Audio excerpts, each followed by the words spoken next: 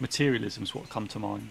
Yes, That's yeah. what's coming to mind. And I agree with you. It's something that I'm still trying to change. I still want things. Don't get me wrong. I always still like something. But the thing that's changed for me is that I don't need it. Yeah, I that's a don't good way of need putting it. it. I want it, but I don't actually need it. I want it. It doesn't say I'm going to curb my ambitions and not want to strive, because I think there's always a thing in that you should. There are things you want to aim for, but I think getting away from materialism is a really good thing. I think it can drive sense of dissatisfaction that it can lead to, oh no, what is this all point for? And we don't get, let's say, we don't get satisfaction, like I agree with you, from material things. We've talked about the 5 regrets of the dying, haven't we? And we talked about you don't get to the end of your life and think, well, I had a Porsche, or I had a great phone, I had the latest iPhone, or I had the latest Google Android. You don't say that, do you? You tend to go back and think about, you hear about people talk about experiences. Oh, remember when we did this, or remember. In fact, we've done this on the podcast, haven't we? Remember when we started the podcast. 100%, yeah. I mean, I might have gone on a bit about, oh, look at my new microphone. I had a bit of a joke about, oh, I've got a new microphone. But that's not what we talk about. We talk about our experiences together. We talk about when we met. And that's the thing that I think has really helped me get away. I'm not saying I'm cured from materialism. I'd love to be cured of it. And I think we get so many messages around materialism that we can get caught in that trap, don't we? About, oh, I need the latest thing. But Stoicism is another thing that I've really enjoyed reading about, because it talks about, do you actually need it, and can you work with what you have and appreciate what you have?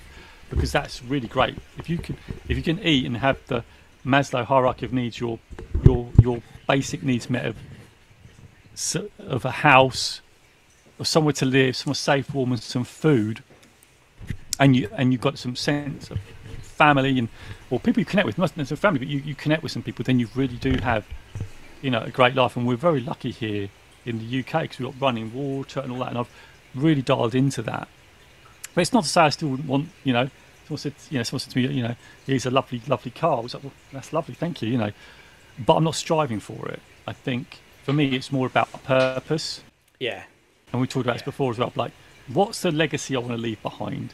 In fact, my daughter graduated yesterday, and those are the moments. I'm so proud of my daughter getting a first degree in forensic psychology. I'll never forget that day. No one can buy that. You can't buy that. And if you get caught up in materialism, you might start to sort of say, oh, you're there, but you're thinking of the other thing instead of actually enjoying the moment. That's why I put my phone away, actually. I actually made a point of letting my beloved take photos. So I really want to drink in the moment.